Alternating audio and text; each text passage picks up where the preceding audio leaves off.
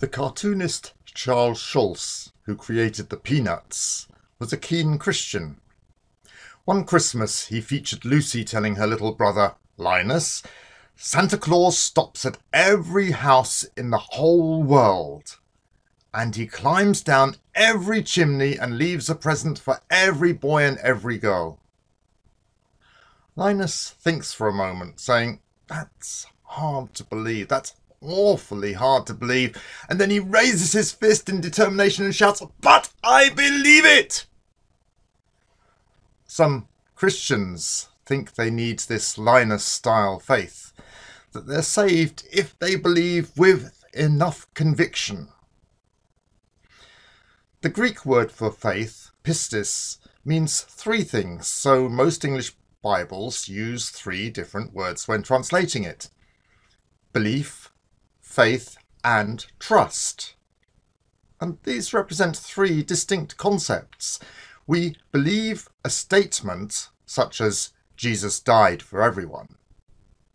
We have faith in an ability or an institution, such as the ability of Jesus to remove our sins, or in the teaching of the church. And we trust a person, such as Jesus. Belief is the gap between evidence and knowledge. Generally, the more evidence you have, the less belief you need. Jesus' life and death are facts, acknowledged by all reputable historians.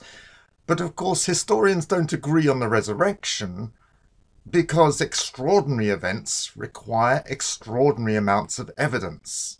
And there isn't anything more extraordinary than a 3-day-old corpse reviving itself.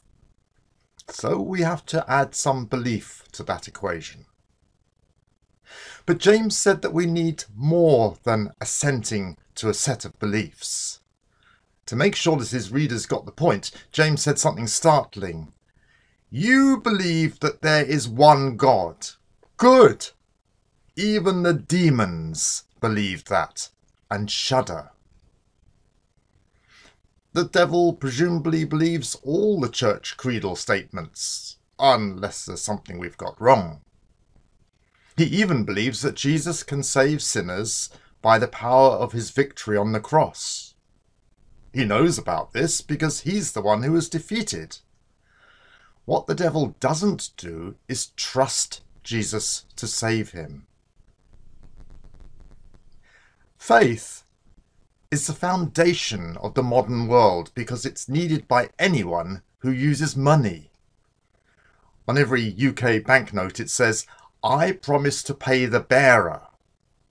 Nowadays, the Bank of England says, "Public faith in the pound is maintained through the bank's operation of monetary policy," i.e. not by the gold that's put in the bank. We all exhibit some faith when we accept these pretty pieces of paper or plastic in return for our labour.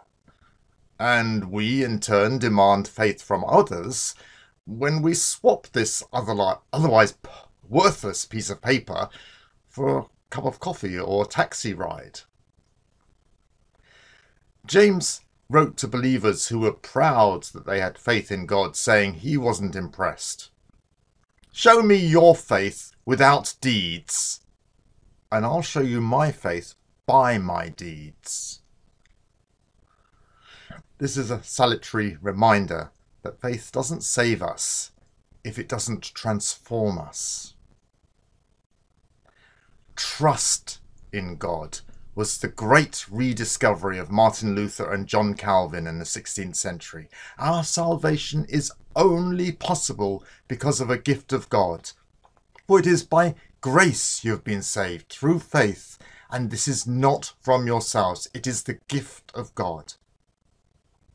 No Bible text says that salvation comes by belief in certain theological statements, or by faith in our own ability, or even by our faith in the ability of God. We're not saved by our faith at all, but by God.